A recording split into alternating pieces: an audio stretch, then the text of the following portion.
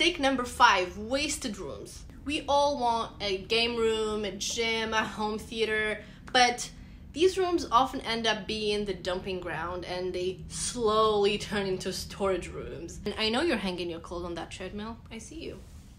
So here is a tip for you. If you're planning to design a fun room, let's say, make sure that that room can be easily transitioned from one type to another. Like, don't get those fixed seats for your home theater if you don't think you will use that very often. And that way, the room can be transitioned to a guest room. And all you need to do is add a cozy sofa and a bed, and voila, you just saved the room and you're not stuck with those fixed seats.